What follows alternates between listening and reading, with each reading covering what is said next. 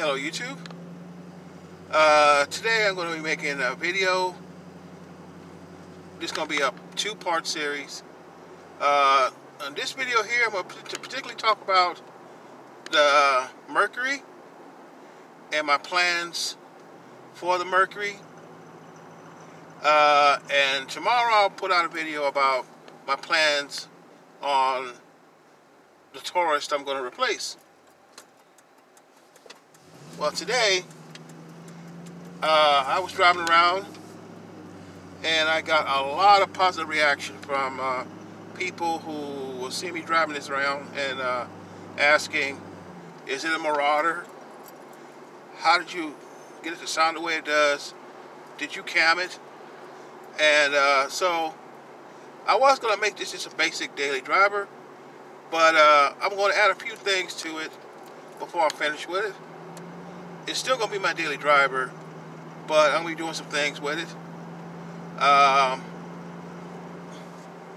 Right now, I'm getting the rear end gears put into it.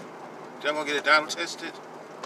And the main goal with this is going to be a daily driver that I can take to the track on the weekends. But not just any track. I want to go do a few things on my bucket list when it comes to this car.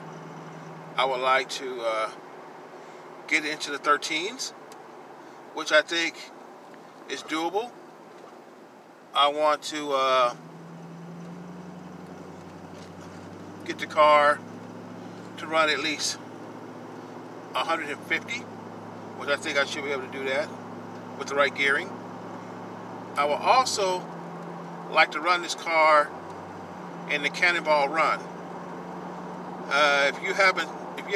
If you don't know what the Cannonball Run is, they had a movie about it back in the 70s, but technically it's an illegal race from New York City to Los Angeles, and you got yourself either a navigator with you or you're by yourself, and you're supposed to get from point A to point B as fast as you can.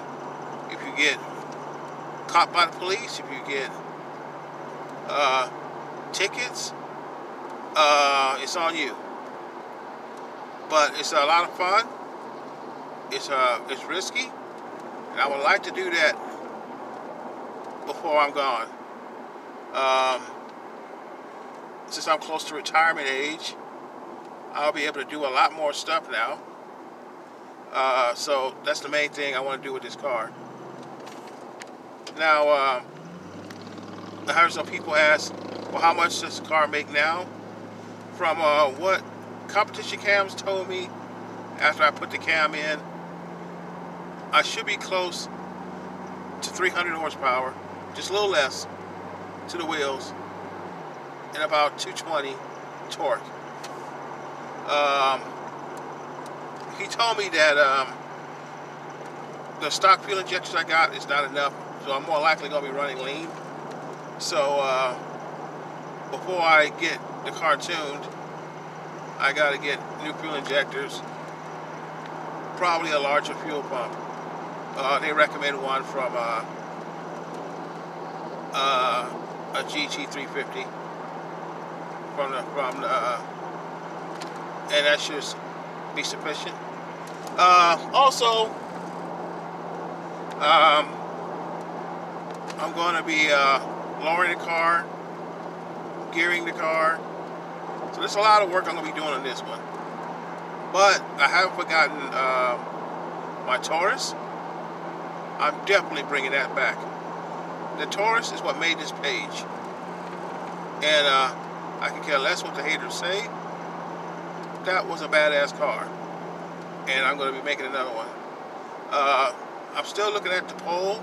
The poll is good until the end of this month. So if you haven't voted on it yet, vote on it for what kind of car I should use as a replacement for the original. And I'm going to have a lot of fun with this one. I'm going to go all out because I spent a lot of time on that Taurus. I know what worked and I know what didn't work. So the remake should be a lot easier to put together. And so thank you all guys for subscribing.